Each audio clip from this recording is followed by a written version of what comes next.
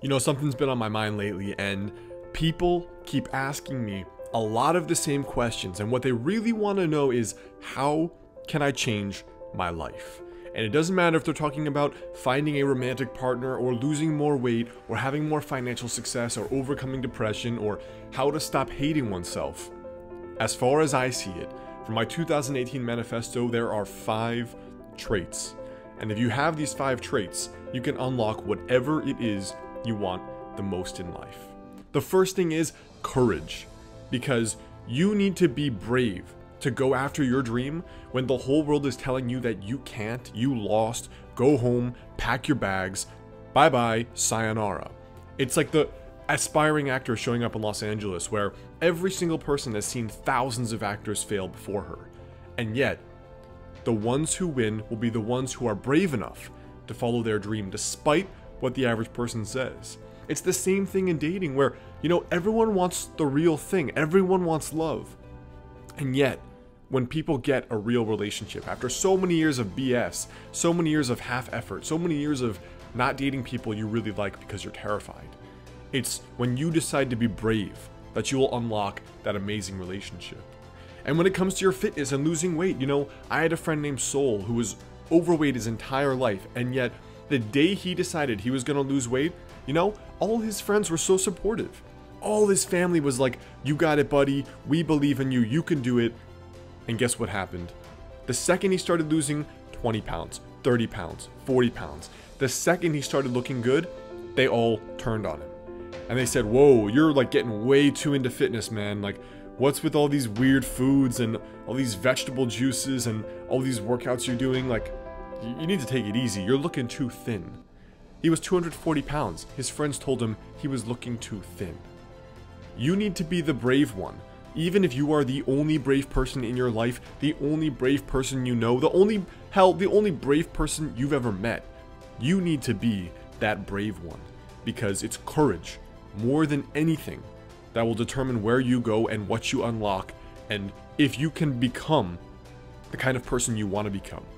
Because the whole world at some point is going to be telling you that what you want to do is wrong, impossible, you failed before, how's it going to work out this time?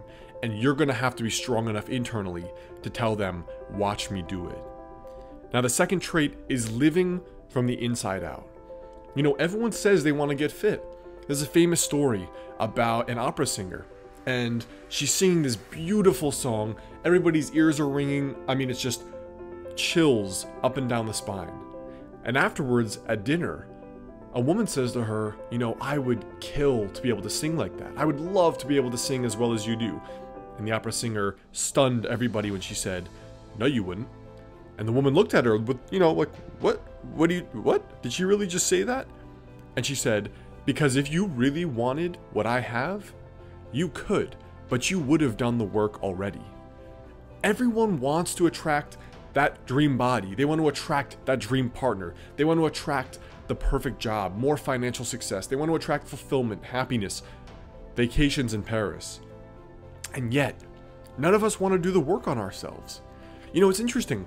When whatever it is you want, if you flip the switch in your head from thinking, "I pursue these things," to "I attract these things," there's a saying that success and fulfillment and happiness and your dream partner, they're all things you attract. Which is interesting, because you don't have to pursue them, because when you become your own perfect 10, you will attract your perfect 10 partner. When you have your perfect 10 of discipline, of willpower, of consistency, you will attract your perfect 10 body.